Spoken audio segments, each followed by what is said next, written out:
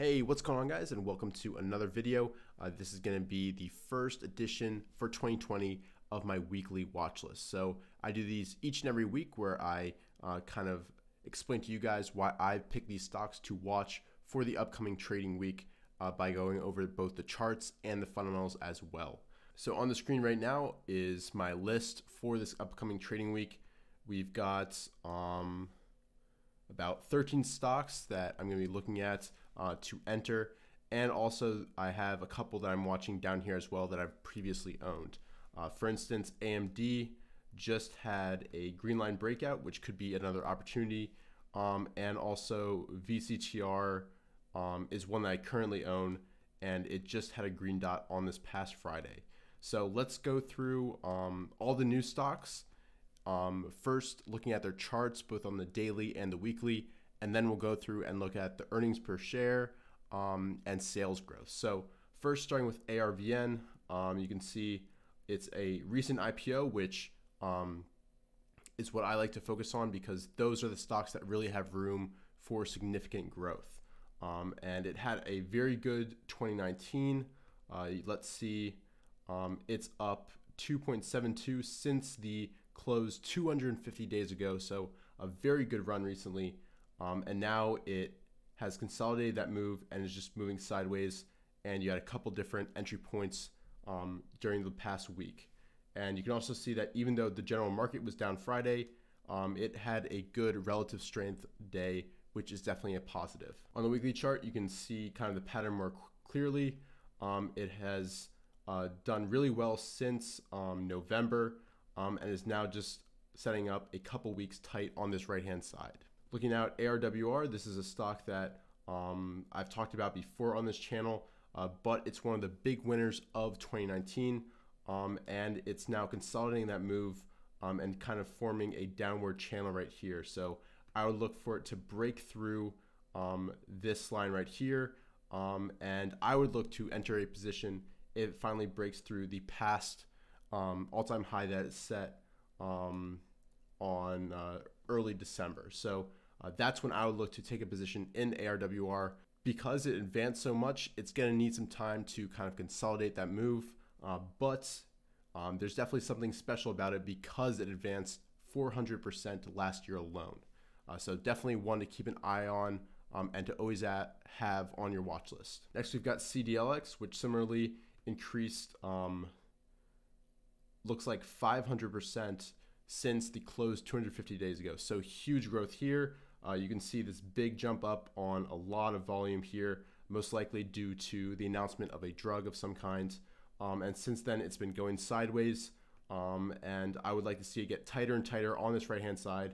And I would look to enter when it breaks through this previous resistance here, which, let's take a look, that's at 65.45. That is the level that it was unable to break through right here.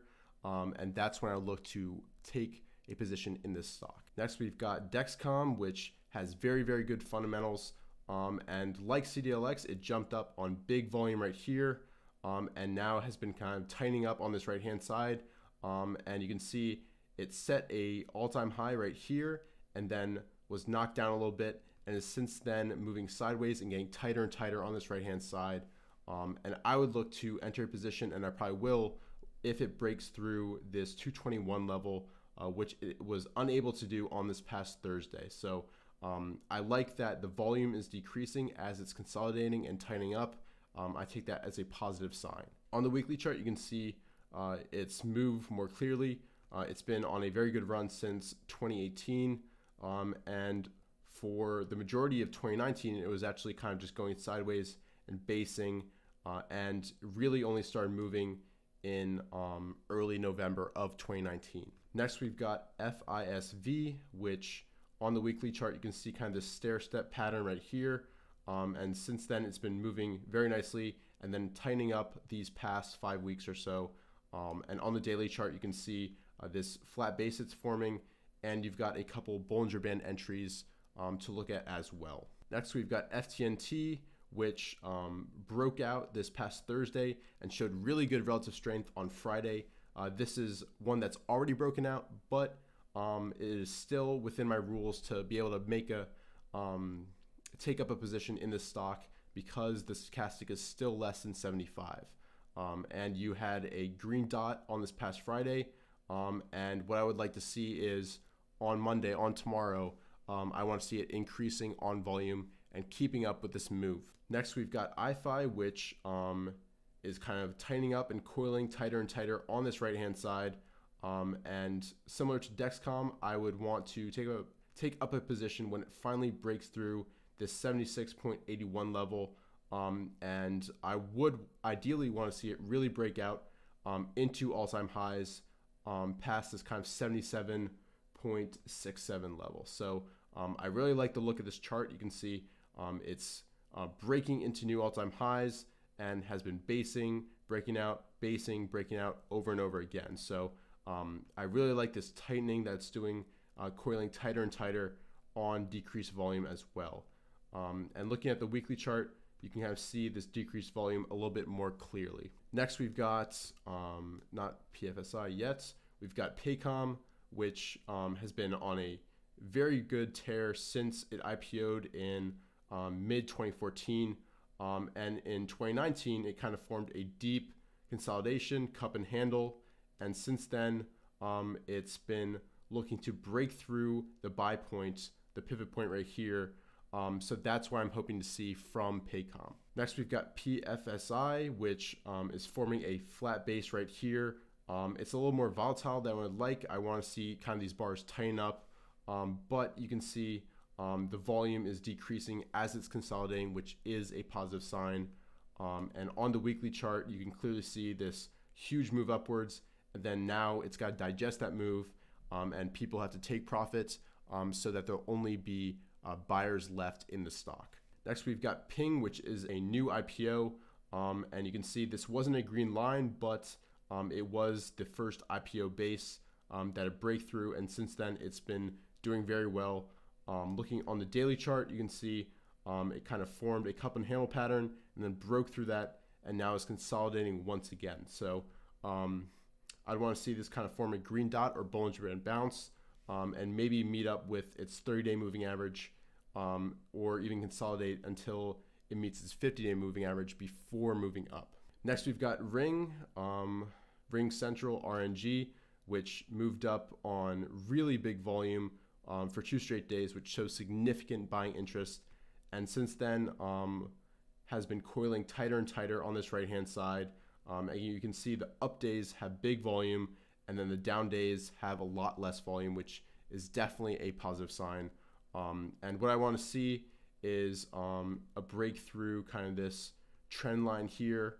You can see on Thursday it advanced on above average volume, but on this past Friday it got knocked right back down. So I want to see early into next week it continue that move upwards through that trend line. And now getting down to it, we've got SPAR for Spartan Motors, and on the weekly chart you can see it's been forming a nice flat base for about 8 weeks, and on the daily chart you can see that I want to see it move through this 19.31 level on above average volume.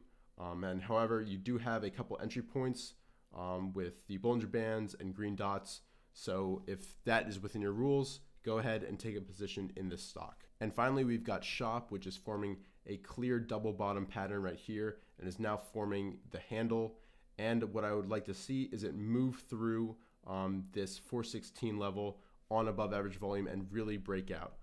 It's a positive sign that it actually digested this big move, because this could mean that in 2020 it's getting ready to really move upwards, and I'll definitely be watching this stock pretty closely. So now that we've kind of talked about the technicals, I want to give a brief demo of the red, white, blue backtest program that I've created and that I'll explain in my next video to you guys, and then we'll go ahead and look at all the fundamentals for all these stocks. So first, let's look at a couple of these stocks and kind of explain how this works.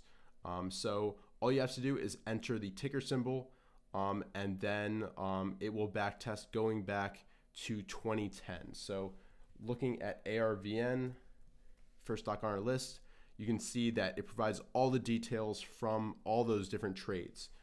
So it's got about 42% batting average, but what stands out really with these red, white, blue entries is that the average gain is usually a lot more than the average loss. And that's key for a profitable trading system. You want at least a 2 to 1 gain to loss ratio. And you can see here we've got 4. And you can see that it's calculated the total return if you had followed this strategy. And that is 46% over 7 trades, which is pretty darn good. And you can see ARWR has fared even better. You can see over 35 trades, a 1,600% move. So very, very good results from ARWR.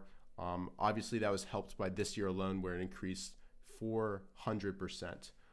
But this red, white, blue pattern helps you catch those big moves while also protecting you from the downtrends, which is why I really like it. And you can see the average gain was 100%, which is pretty amazing, honestly. And just to round it out, we're going to look at the TQQQ, which is how I use this strategy.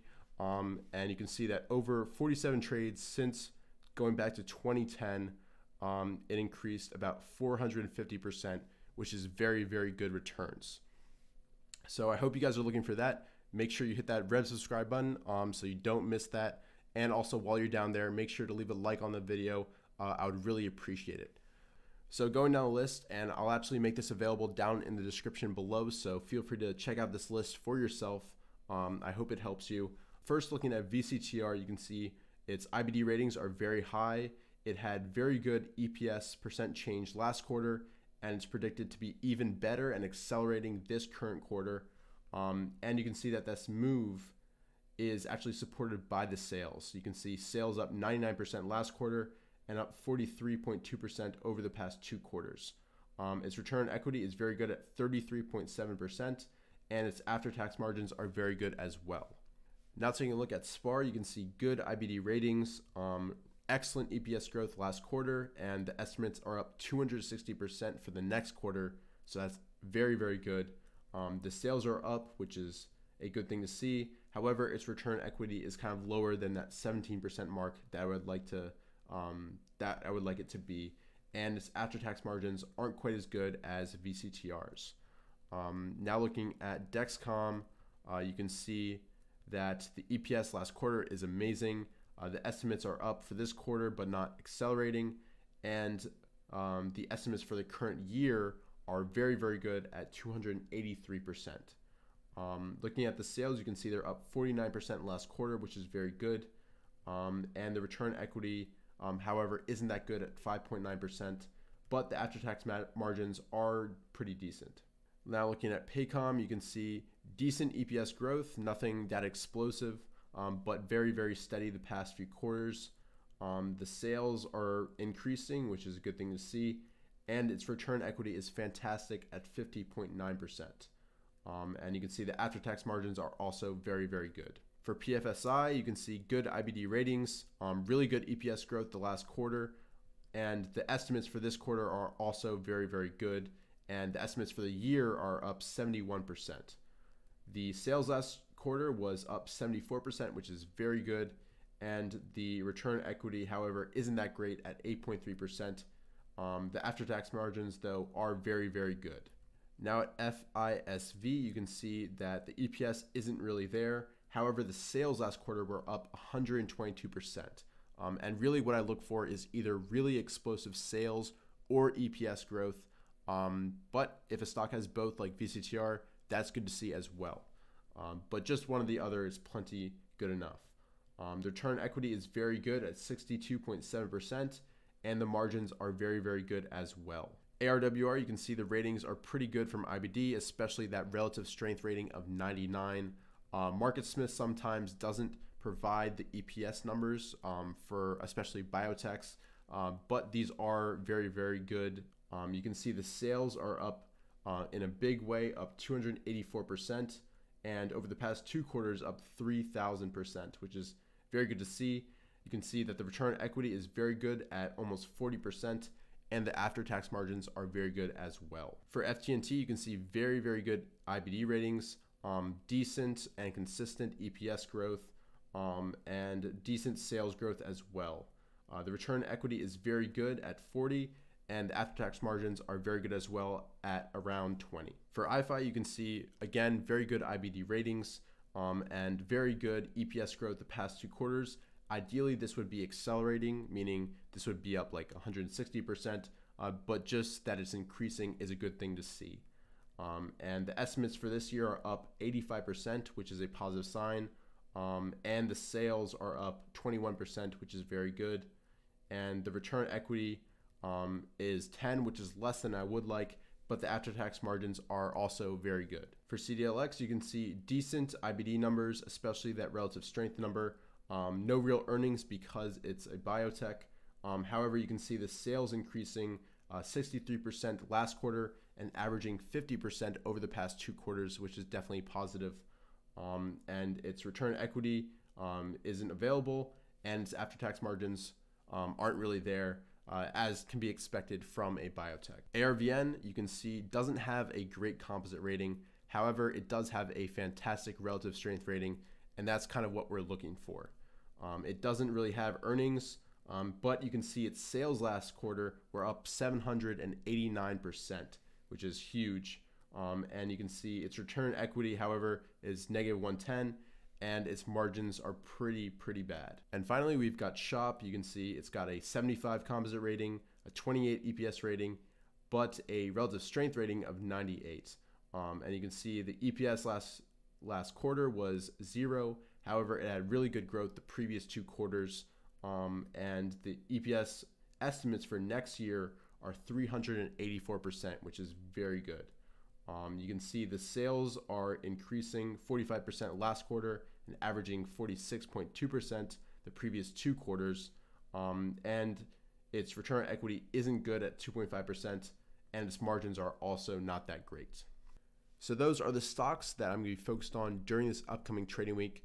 I hope you guys find this video useful, going through both my fundamental and kind of technical process and explaining what I look for in each stock. And if you did, please remember to leave a like down below and also subscribe if you haven't already. But other than that, good luck next week, and I'll see you guys in future videos.